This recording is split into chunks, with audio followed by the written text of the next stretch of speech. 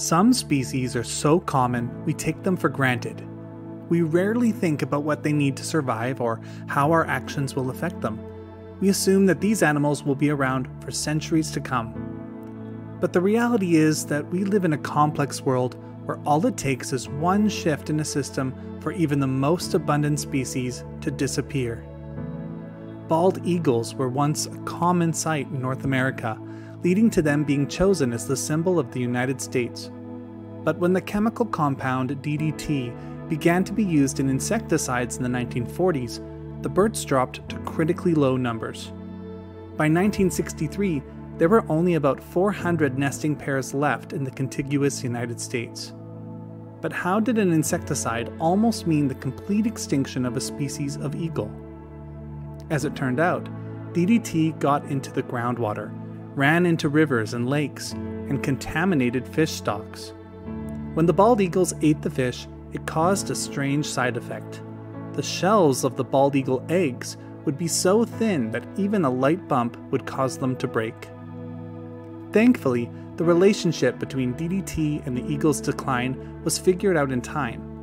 DDT was banned in the 1970s, and today there are hundreds of thousands of bald eagles in the lower 48. In today's video, we're going to look at 4 species that weren't so lucky. A shift in the system was either too sudden or too severe to stop their demise.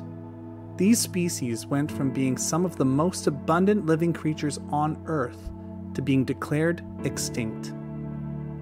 Welcome to All About Nature. On my channel, I try to bring nature-related content that's entertaining and educational.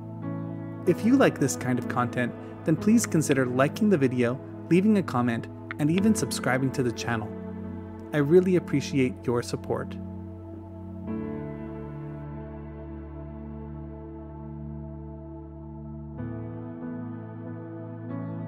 The passenger pigeon was known to Native Americans long before European settlement, but it gained scientific attention in the late 18th century, being formally described in 1766. Found east of the Rocky Mountains, from southern Canada to the southern US, it preferred the abundant deciduous forests that used to flourish in the region. The passenger pigeon was one of the most numerous bird species in recorded history, numbering as many as 5 billion birds across North America. Flocks were immense and awe-inspiring, with billions of birds darkening the skies for hours or even days at a time as they migrated. The passenger pigeon had a unique breeding behavior. They were known to breed in vast colonies, with nesting sites spanning many square miles. These colonies provided protection from predators and facilitated successful reproduction. They got the name passenger from their migratory nature. The birds would undertake long-distance migrations in search of food and sustainable breeding sites. Passenger pigeons were also an important source of protein to native people groups who would often move closer to nesting colonies during the breeding season to have easier access to one of their main game species. The birds were hunted relentlessly, even before Europeans arrived. But with the arrival of the gun from Europe, things got much worse. The Native Americans hunted the pigeons with a club, which could take down a dozen or so birds with one well-timed swing. But a shotgun could take down 60+ birds with a single shot. One French explorer wrote that his colony killed over 200 birds in a day, and over 10,000 in only a few weeks around Fort Caroline in Florida. Overhunting was one of the main causes of the species' eventual extinction. Because they nested in communal groups, they were easily exploited for their meat and their feathers. There were also no effective regulations or conservation measures in place to protect the passenger pigeon. The species was seen as an inexhaustible resource due to its immense population, leading to uncontrolled exploitation without consideration for long-term sustainability.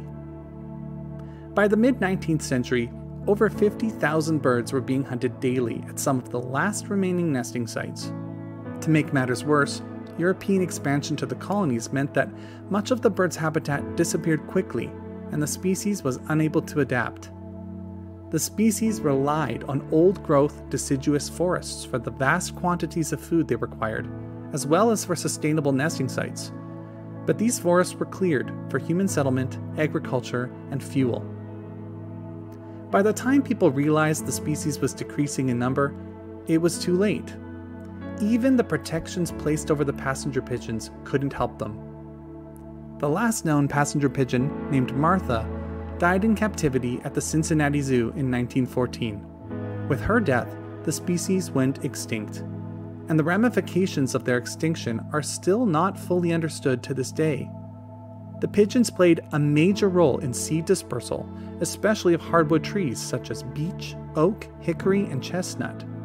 In fact, the American chestnut has really struggled to thrive since the extinction of the passenger pigeon. Other predatory species also declined once the passenger pigeons went extinct, and even the cultural practices of native peoples were altered. The loss of the passenger pigeon is considered one of the most dramatic examples of human-induced extinction and has fueled conservation efforts to prevent the extinction of other vulnerable species.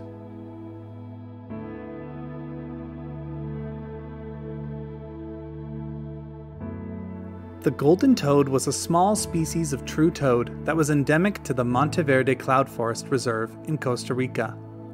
The area of forest they inhabited was tiny, likely only a few square kilometers. But within that small area, the species was incredibly abundant. The golden toad was first discovered in 1964 by herpetologist J. Savage during his fieldwork in the Monteverde region. Its vibrant orange coloration, specifically in males, made it a remarkable and visually striking species. The discovery generated significant interest among scientists and herpetology enthusiasts due to its unique appearance.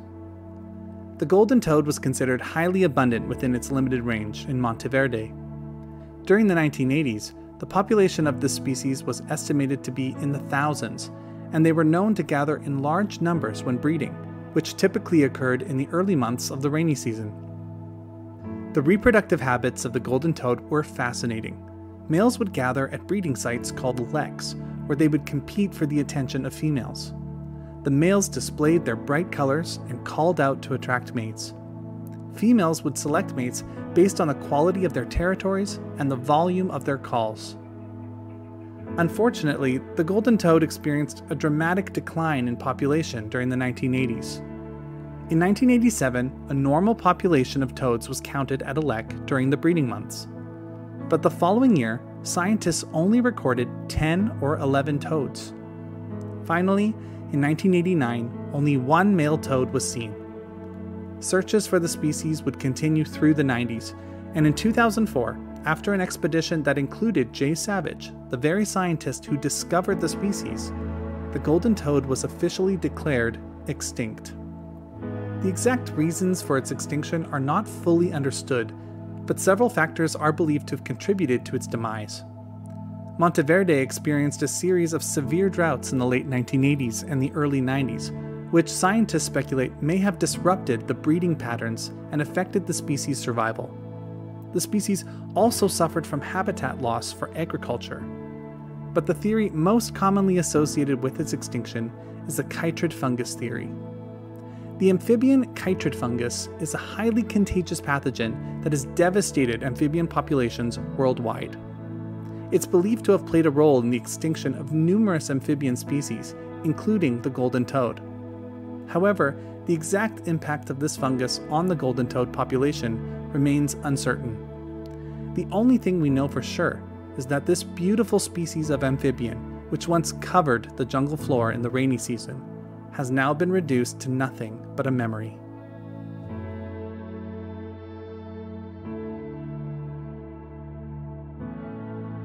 The Rocky Mountain locust was a species of grasshopper that once inhabited the western regions of North America, particularly the Rocky Mountains and the Great Plains. It was first formally described by American entomologist Thomas Say in 1824. It gained attention due to its remarkable swarming behavior, which had significant ecological and economic implications. The Rocky Mountain locust was one of the most abundant and destructive insect species in recorded history. Swarms of locusts were reported to be immense, often stretching for hundreds of miles. Historical accounts describe these swarms as darkening the skies and causing widespread devastation to crops and vegetation. The locusts had a cyclical pattern of abundance, with populations reaching peak densities every 6 to 13 years.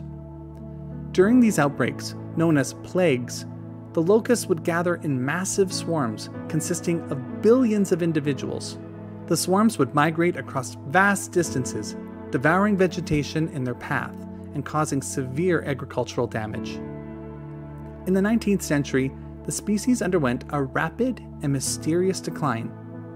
The exact cause of its extinction is not definitively known, but a combination of factors likely contributed to its demise. For one, the settlement and extensive agricultural activities by European settlers in the Great Plains region led to the destruction of the locust's natural habitat. Large-scale conversion of prairies into farmland and the removal of native vegetation greatly diminished the locust's available food sources and breeding grounds. The locust swarms were perceived as a significant threat to agriculture, and extensive efforts were made to control and eradicate them.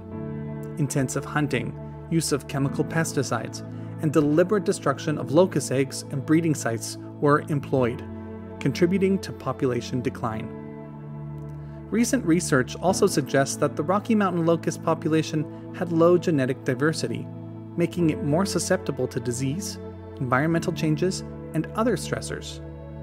This genetic vulnerability could have further contributed to its decline and eventual extinction. The last recorded sighting of the Rocky Mountain locust occurred in 1902 in southern Canada, and since then, extensive surveys and searches have failed to locate any living individuals. Amazingly, because it was so abundant, almost no examples of the species exist in private or museum collections today. Some of the few existing examples we have for science to study were actually discovered remains of the insects from frozen glacial deposits. The extinction of the Rocky Mountain locust had profound ecological impacts, including changes in plant communities and the loss of a crucial food source for various animals, especially one species of bird.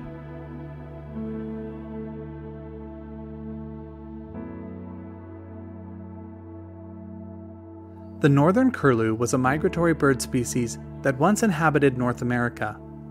More widely known by the common name of Eskimo curlew because of its association with northern indigenous groups, this name is not really appropriate today, as the word Eskimo is generally considered derogatory by the native people groups of the Arctic. The species was first described by Carl Linnaeus in 1758. It was known for its long-distance migrations.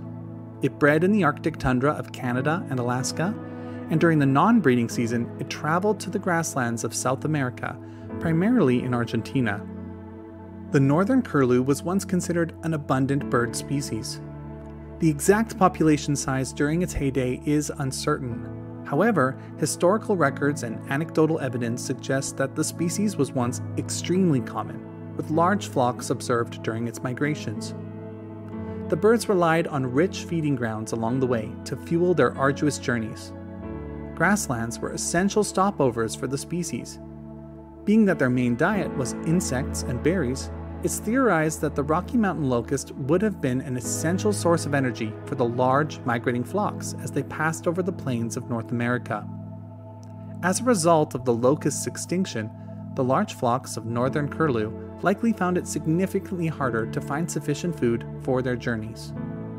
However, many scientists attribute the ultimate extinction of the species to other factors. The northern curlew experienced a rapid and severe decline in the late 19th and early 20th centuries. Several factors contributed to its extinction. The northern curlew was extensively hunted for its meat, both during its migration and on its wintering grounds. As many as 2 million birds were being killed per year at the end of the 1800s. The birds were easily targeted due to their large flocks and predictable migration patterns. Unregulated hunting and commercial exploitation greatly reduced their population.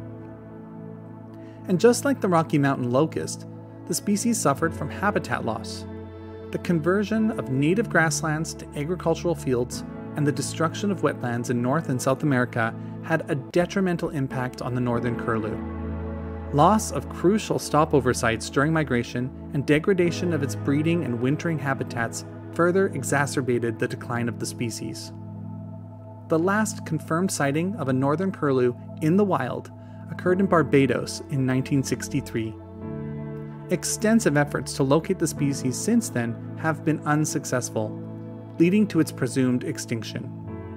The species is now classified as critically endangered, though it is likely extinct, and no reliable evidence of its survival exists.